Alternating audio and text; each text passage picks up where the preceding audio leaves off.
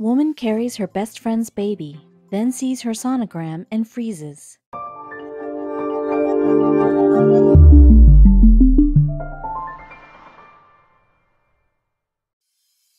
But before we start, please make sure to subscribe to M&R TV and hit the bell so you never miss any upload from us. Also, leave a like right now. Nicole and Kevin Barattini dreamed of raising a beautiful, loving family ever since the day they married each other. Sadly, though, they were met with roadblocks at every turn and experienced years of disappointment. With such limited options, the couple was about to give up all hope until something miraculous happened. Their friends and community stepped in and helped them. But that wasn't the only amazing thing that happened to Nicole and Kevin. Something they had never expected or dared hope for occurred. Read on to find out the incredible story of how the Barattinis finally got the family they always wanted through the most surprising of circumstances. Nicole and Kevin Barattini married in 2010. And after a few years, they decided that they wanted to extend their family. They had already added 2 dogs, but they really wanted children. Children that would be loved and cared for completely. Nicole, who was 29 years old at the time, had always dreamed of having a large family with multiple children to love and raise in a happy home. So together, Nicole and Kevin embarked on their journey to have children. The couple started trying to get pregnant, but it was a long and difficult journey. Years went by as the couple kept trying to conceive, but for some reason, they weren't able to. They knew something was wrong, but they had no idea just how bad things were going to get. The couple struggled with fertility issues, and at one point they almost lost hope that they would ever be able to conceive children. That's when they decided that they should consult a professional on the matter. Nicole and Kevin tried to get pregnant for a very long time.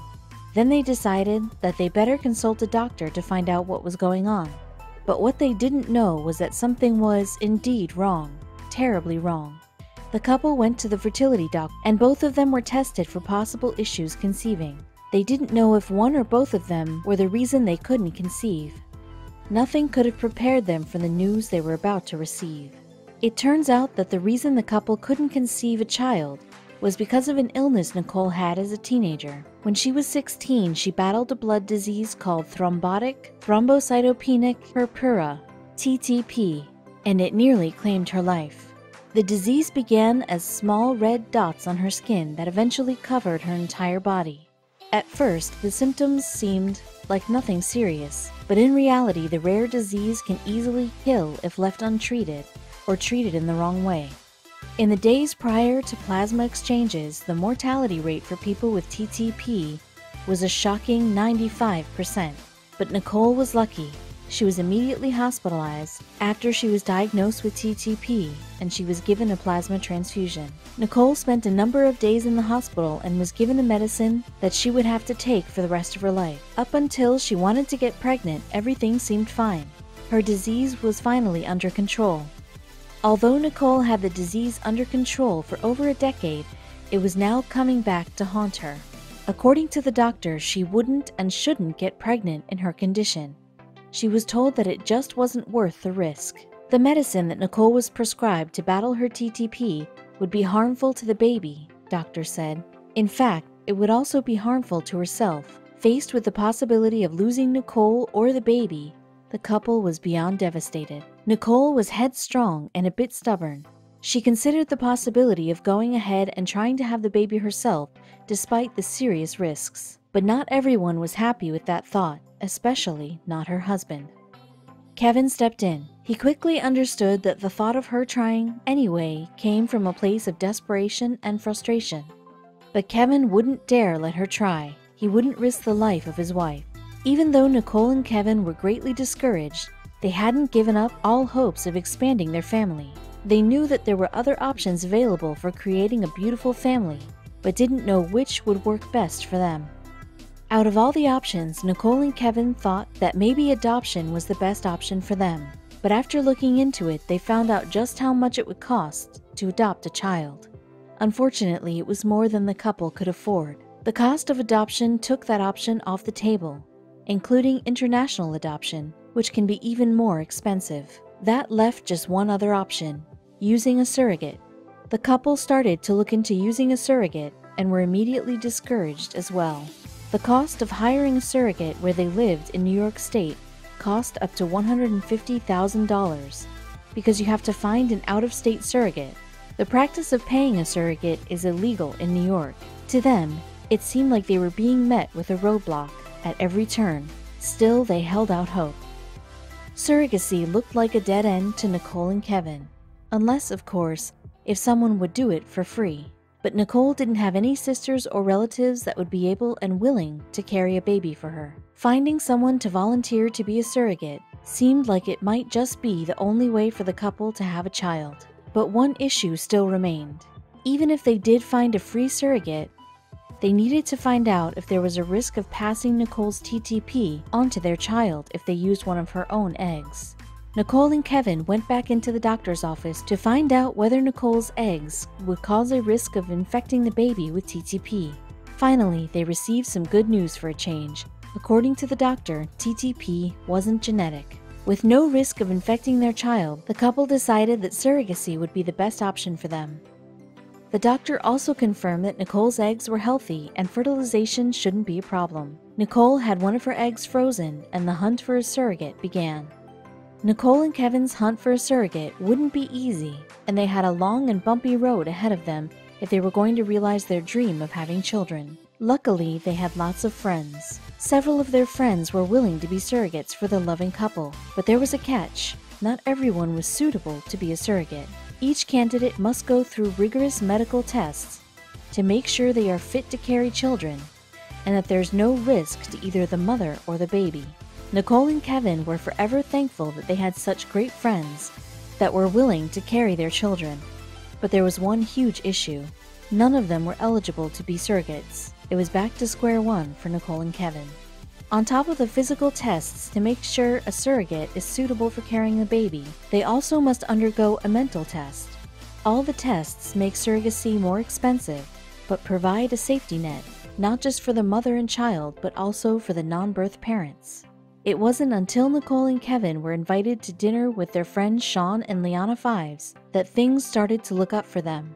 The two couples were very close to each other, having known each other for around 20 years. Liana, who at the time was 37 years old, knew that Nicole had been trying to conceive a child and was having difficulties. Liana had learned 6 years prior through a mutual friend that Nicole was unable to have children. At the time that Liana first learned that Nicole wasn't able to have children, she was in between having her second and third child.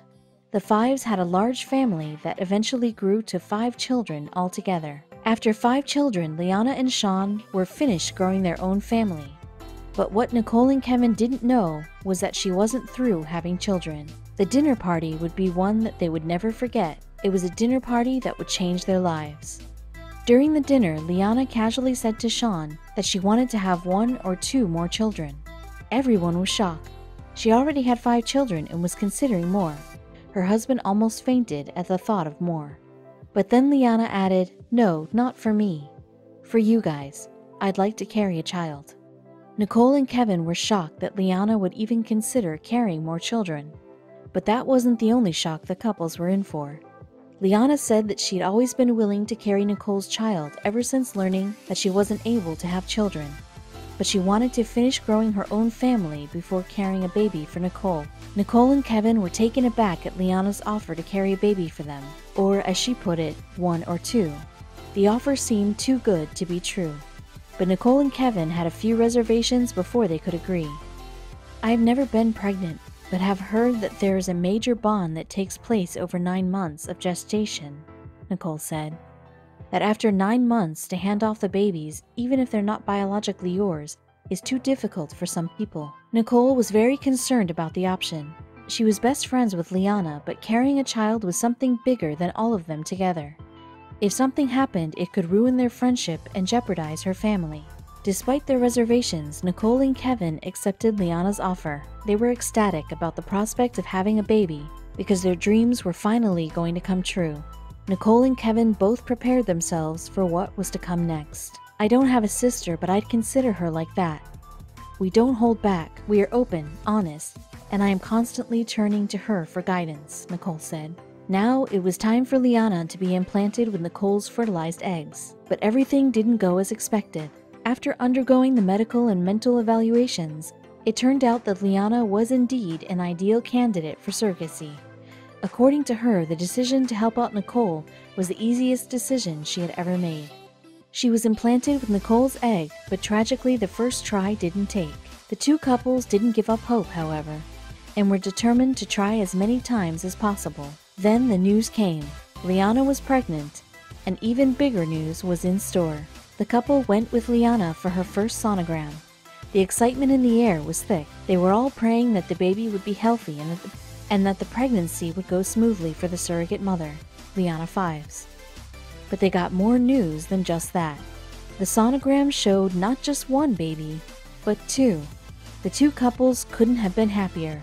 Nicole had always wanted a big family, and twins were music to her ears. Not only were the babies healthy, there were going to be two of them. From the very beginning of the pregnancy, both couples were involved in every step of the way. According to Kevin, all four of them went to at least 95% of the doctor's appointments together. It was clear that this was going to be a very special pregnancy. The longtime friends wanted to be part of every step of the pregnancy, like they were experiencing it for themselves. But one lingering question remained. When it came time, would Liana be able to part with the twins? Many people asked Liana that exact question. Just how would she be able to part with the twins after carrying them for so many months? Her answer? Liana said that it wouldn't be a problem for her at all. "They're buns in my oven," Liana said in her words. The two couples even took pregnancy photos together. One of them included Nicole holding a sign stating, "Our peas, their pod." It looked like giving up the twins after birth wouldn't be an issue. Months and months flew by, and finally, it was time to give birth to the twins. Liana gave birth to Nicole and Kevin's baby girl and a baby boy on February 10, 2017. Both were in great health. "I will always have a connection to the twins, but I had no problem with letting them go," Liana stated after giving birth. The couples were so close that she could see the twins anytime she wanted. "We had so much fun during the pregnancy, the delivery," said Dr. Richard Klein, Liana's obstetrician. "We had known Liana ever since delivering her first child, so as the twins became the sixth pregnancy for Liana, he ought to know." Dr. Klein added that the selfless act that Liana did for Nicole was the most you could ever do for a friend. With all the pain and difficulties that can occur during a pregnancy, it was truly a selfless act for Liana Fives to agree to such a thing. The new parents named the babies Dominic and Luciana, and appointed couple Liana and her husband Sean as godparents to the twins. Coincidentally, Liana and Nicole share the same birthday, March 1st. The two state they are now closer than ever. Once the pregnancy and birth were over, it was time for Nicole and Kevin Barattini to embark on another journey, parenthood. Nicole and Kevin could finally focus on fulfilling the dreams of being parents and raising two beautiful children. Nicole and Kevin Barattini's journey has encouraged them to help other couples who aren't able to have children of their own. If their experience has taught them anything, it was that alternative options for childbirth can be near impossible unless a person has lots of money. Nicole has been working with local legislators and reproductive specialists in New York, advocating for legal surrogacy in the state. The fact that people must go out of the state to find a surrogate increases the costs exponentially. As part of her campaign to raise awareness of surrogacy and get it legalized in the state of New York, Nicole is also pleading with other women to do what Liana did for her and volunteer to be a surrogate. After hearing our story, I hope that there are people out there that will help other couples because they changed our lives. She and her husband Kevin are forever grateful to Liana and Sean for the sacrifice and charity that they did for them. Not only is Liana a hero to the Barattinis, but Nicole's husband Kevin also has an amazing story. He leads a very successful career running a production company, being a DJ, and also working full-time for the local fire department as a lieutenant. He decided to become a firefighter after an incident that happened while he was DJing at the Northport Fire Department. Tragedy struck when a young boy stopped breathing and was about to die.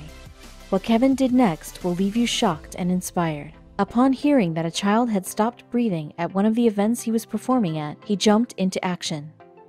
He gave the child mouth-to-mouth resuscitation until he started breathing again. Wow, the incident even earned him a nickname. Kevin is now referred to as DJ Medic for his heroic bravery. Word of his story quickly spread, and now everyone calls him by the name. Apart from that, he is owner and CEO of a well-regarded DJ and event planning company. If you get a chance, go to one of his events.